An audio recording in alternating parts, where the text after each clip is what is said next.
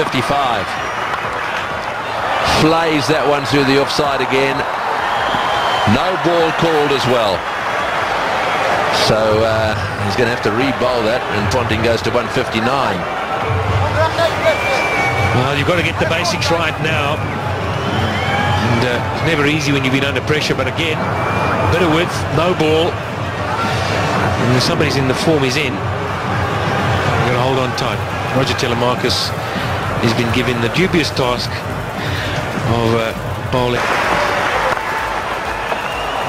It's blazed away through the offside field for a single. Yes, and there's no doubt that Graham Smith will be confronted with a fine. This over rate has been very slow.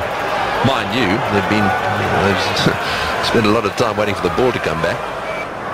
To face Telemarcus.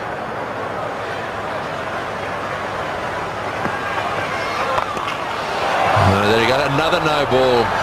Well, Simons is not going to waste any time, so a no ball fall. In fact, this over so far, 2 no ball falls.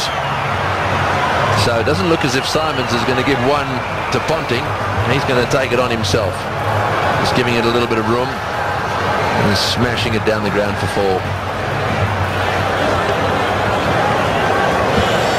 And there we are. You've got to get back. You've got to have a decent portion of your foot behind that line, otherwise it's going to happen from time to time. Oh, that's it. Take that. Another no ball. And it's gone all the way as well. Well, this over is turning out to be a nightmare for him. Not only is it a no ball, he's hit it for 6 as well. And the highest team total in one-day international cricket. It's the first time any side has got to 400. This is the sort of thing this Australian team will enjoy.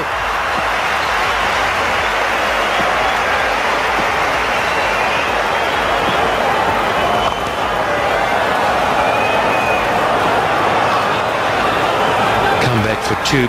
Yeah, who would have thought you'd ever get to a one-day game and see 400 scored?